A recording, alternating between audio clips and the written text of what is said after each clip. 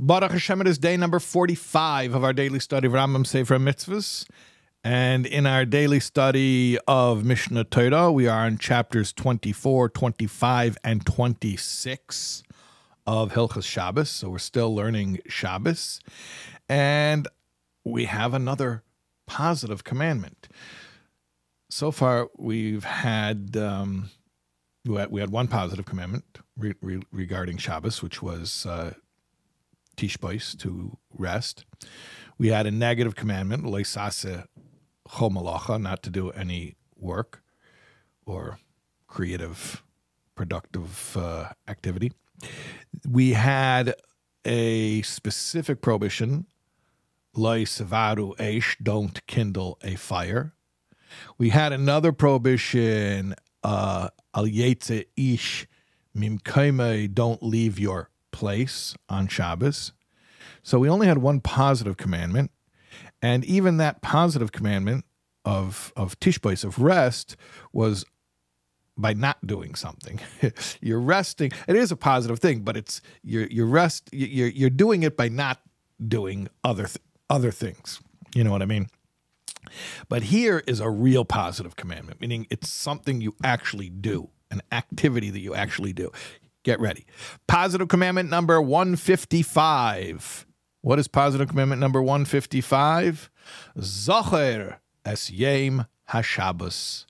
Remember the day of Shabbos. What is remember the day of Shabbos? You know that there are two versions of the Ten Commandments. There's Parshas Yisroi in the book of Shmos, in the book of Exodus, and there's Parshas Vaschanan in the book of Dvarim, Deuteronomy. So in the Ten Commandments, the way it says the mitzvah of Shabbos is different each time. There's Shomer and there's Zocher.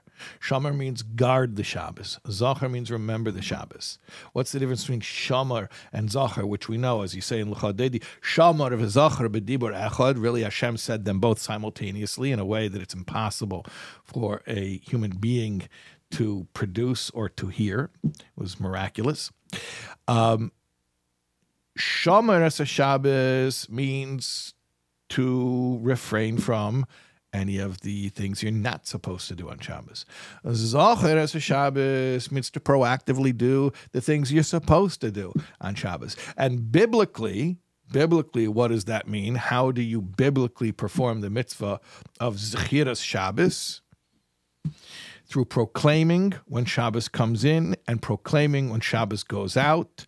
And rabbinically, we do this over a cup of wine. You may be familiar with Kiddush and Havdalah.